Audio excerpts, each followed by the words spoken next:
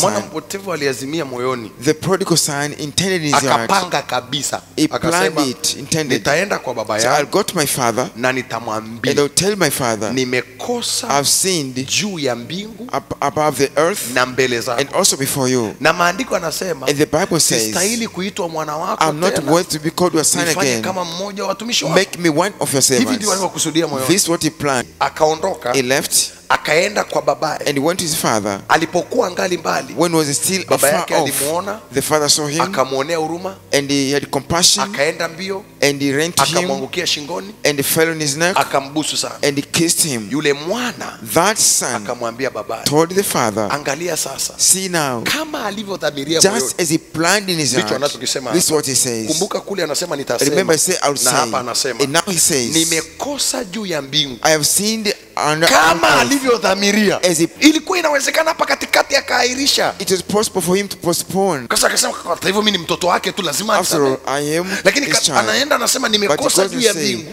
I've sinned again above na mbele earth yako, and before you. sistahili kuitwa mwana I'm not wako worth to tena. be called your son. Watu wasiposhinda hukumu za ndani, If people won't overcome inner condemnation, watashindwa kurudi kwenye nafasi ambazo they'll Mungu fail to aliwasimamisha. come back to the position God established them. Usiposhinda hukumu ya ndani, If you don't overcome inner na condemnation, hiyo ndio silaha ambayo anatumiaga adui kuwakwamisha watu ambao wako kimatengenezo na Mungu. and this is the weapon the enemy uses to stop people who want to make correction with Pamoja God, na toba uliofanya, with all your repentance, lakini bado anakushtaki. but still he accuses you. Nisikilize. Listen. Moja kati ya eneo unalotakiwa ujue ni kwamba shetani ni mshtaki wetu. One of the areas you have to know that Satan is Sasa our haijalishi accuser. anachokushtaki ni cha kweli au cha uongo. Regardless whether accusing you is true or wrong, Anaweza akaendelea kukushtaki he can continue to accuse you hata kama Mungu even after God ameshaachia. has released you. Na hii haimaanishi wewe mtu wa kukosea ovyo.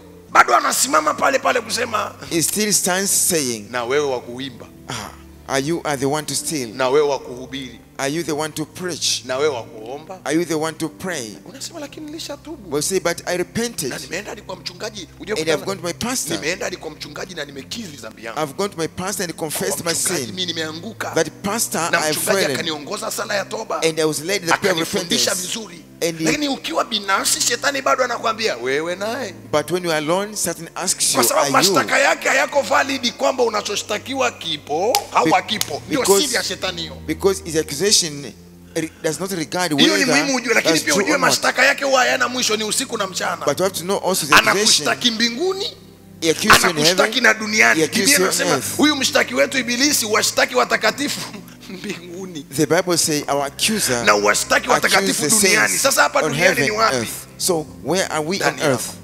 Hukumu ya ndani ni ya muhimu sana kabla ya toba, The inner condemnation is very important before you repent. lakini ni disvalid baada ya toba. Lakini haifai after you repent. Kwanza huyu mtoto wa kubadilisha prayer point yake First, this son did not change his prayer point. alikuwa genuine He was kweli, kusema kilichomuangusha na alichokosea. to speak exactly what made it fall down. Kwa ni muhimu na wewe katika toba So it's very important also for you in repentance. usibadilishe ulichotaka kumwambia Mungu. Don't change. You want to plan to repent before God. Umeona ilivyo ngumu kumwambia You see Mungu, how Baba difficult. katika jina la Yesu mtumishi wako ni mzinzi.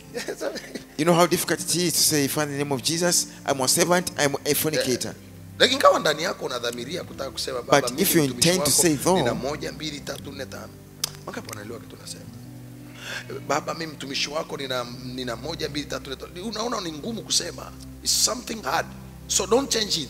Usimwambie tu Mungu wewe unajua mimi jinsi nilivyo. Wanijua vyema Bwana. Anasema ni kweli na kujua vyema, lakini nataka ukiri kweli umeanguka, hii umekosea. so God wants you to confess by your mouth that you have That's wronged number him. 1. Don't change your confessions. Usibadilishe. Kitu kingine tunakiona kwa huyu mtoto, Another thing we see with this prodigal son, alijichagulia nafasi he baada ya toba. chose himself a position after. Anasema mimi He says, anisamee tu, let him forgive me, lakini si mwana tena, but I'm not a son again. anifanye kijakazi. Let him make me the Kwa tafsiri servant. nyingine, baada ya toba yake, In other words, after his repentance, hukumu ilikuwa inamwambia the condemnation told him, una nafasi tena. you have no chance again. Baada ya toba usijichagulie nafasi. So after repentance, don't choose where to be. kwa kweli natubu, mimi sijui kama anaweza uchungaji tena. Truly, I repent, but I don't think I can continue as a pastor again. Uchungaji na uona kama ni mzigo. Being a pastor is like a burden to me. Natubu kwa Mungu. I repent to God. Lakini sijui kama naweza hii huduma tena. But I don't think I can manage this ministry again. No. Hapana. Acha aliyekuweka ofisini akutoe ofisini. Let the one who established you take you out. I am telling you. Nakwambia. Unajua hii injili ni ngumu kidogo kuieleza katika hizo nyakati za mwisho. Na napohubiri namna hii, I don't intend to go 24 this I gospel, think you know that. Ili somo ni maalum kwa matured people. This very topic important for matured people. Ni muhimu kwa watu ambao wamekomaa. Usijichagulie nafasi. Don't create for yourself a position after you have fallen. Kitu tunachokiona kwa baba, what you see from the father, hakuongea neno lolote na mwana. The father never spoke any word to the son. Sisi tulisoma. We read. Hakumwambia nimekusamea au sikusamea. Tunaona baba akifanya matendo. We see father taking action. The same is to God. Hana msamaha wa manunguniko. He has got no forgiveness within a great. Mimi sijui kama kuna watu wamenielewa. Hakujibu chochote mwana. Anawaambia tu mvueni nguo. Badala aongee na mwana aliyeongea yote, anaongea na watendakazi. Instead of talking to the son who spoke all, he spoke the servants. Ndio kuthibitisha namna gani Yesu yupo. Tuliona kwenye maandiko. Baada ya mtoto kujieleza maneno yote, after the prodigal son expressed himself, baba akianza kumsemesha yeye kwanza. We don't see the father talking back to him. Anawaambia waliomzunguka. He's telling those people around. Lakini baba yake, baada ya mstari wa 21, baba yake alimwambia watumwa wake, the father told the servants, upesi, bring me a new robe, mkamvike, and mtieni na pete kiudoni. Mimi nilifikiria anaanza kumwambia mwanangu, nimekusikia ulichosema. I thought he would say, msamaha wa Mungu sio maneno, msamaha wa Mungu ni wa vitendo. The forgiveness of God is not of words, it is of action. Hivi nikuuliza swali. Baba alitakiwa aongee na watumwa kabla ya kuongea na mwana.